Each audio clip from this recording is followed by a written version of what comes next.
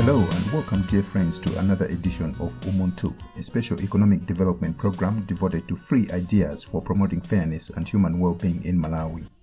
The role of political leaders and ordinary citizens, how Malawi can get a foothold on the development ladder, and what holds back development progress in Malawi are some of the questions we tackle in this program. In today's edition, we focus on Malawi, where the Malawi Defence Force stands accused of infringing upon the rights of its citizens. We'll explore the distressing incidents that have recently unfolded in the country. Joining us is Professor Richard Romo, a distinguished scholar and expert in human rights and a passionate advocate for justice. He joins us from Columbia University. Welcome, Professor Romo. Thanks for having me, Crispin. And welcome also to all our dear listeners. I'm your host, Crispin Dambula. Stay tuned.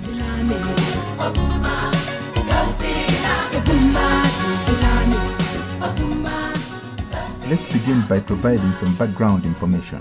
The Malawi Defence Force is entrusted with the crucial responsibility of safeguarding national security and protecting the welfare of Malawian citizens.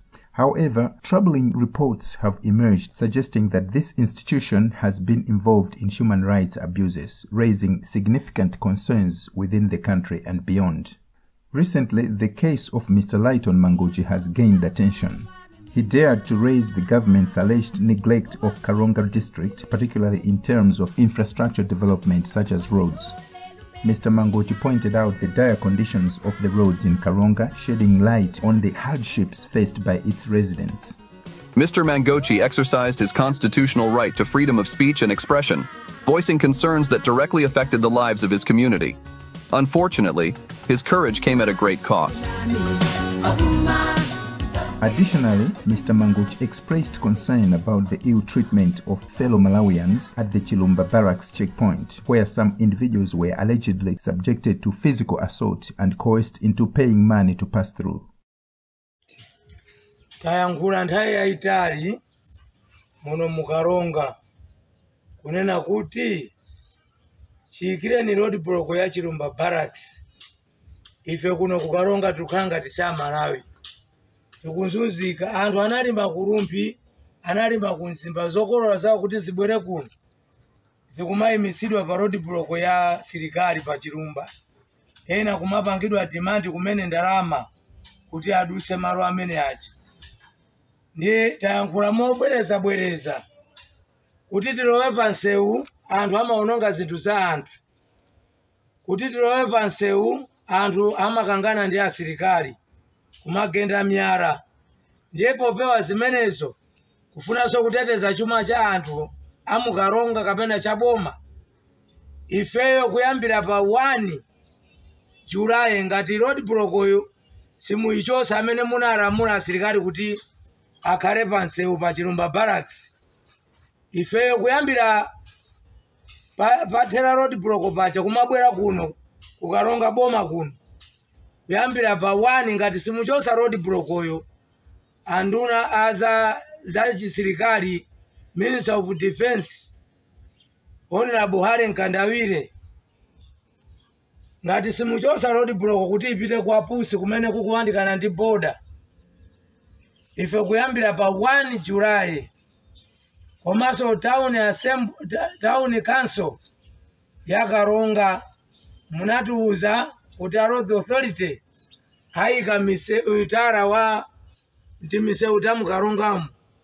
Koma mpaka lero zaka zikupita tiphatikiza zonse pamodzi kuchotsa roadblock ya sirikali kutiyikira miseu utara ku waterboard ko mpaka pa junction ya Dimaki kuseri kwa banki ya National kuseriko kuchoka pa St. Mary's Hanover kufika pa depot. Siti kumuona tara uja. Ndiye ifeyo ngati ya Malawi tingatitira ya Malawi tukusiya kudula misonkho pa 1 Julayi kufikira mutazachosa roadblock ya Chilumba.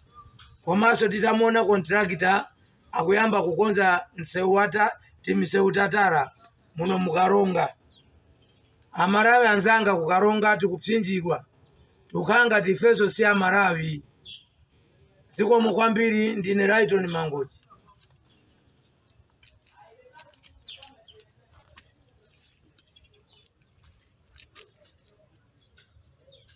These incidents represent a flagrant violation of human rights. No citizen should be subjected to such mistreatment or be forced to pay bribes for exercising their right to freedom of movement. The situation took a drastic turn when videos of Mr. Mangochi's complaints went viral. In a disturbing twist, he was kidnapped and coerced into releasing another video, this time apologizing and recanting his previous statements.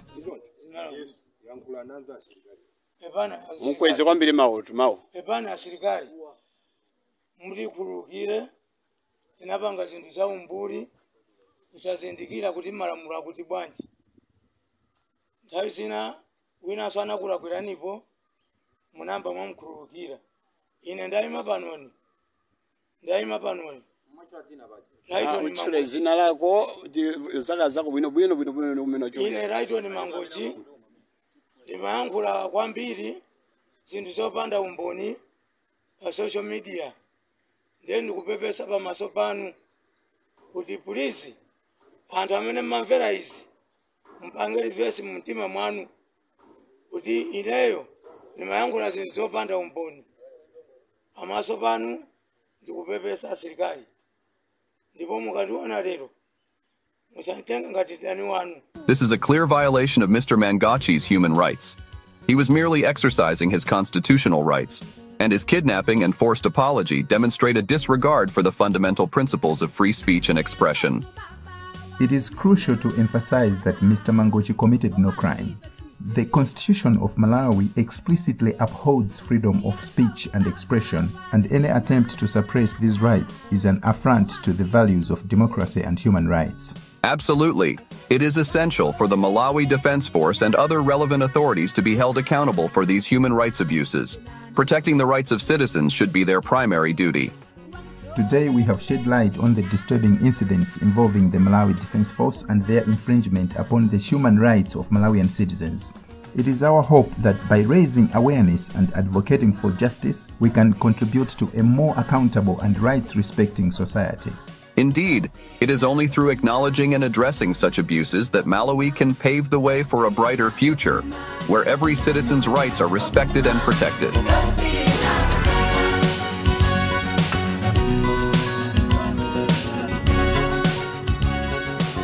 Thank you, Professor Romo, for joining us today and sharing your expertise on this critical issue. Thank you for inviting me to be part of your program, Crispin. It's my pleasure to contribute.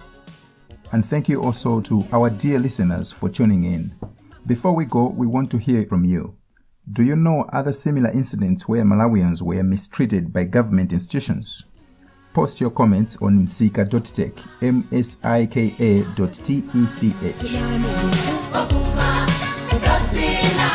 Thank you for being with us today. Be there again next week when we shall bring you another edition of Umuntu. Bye for now.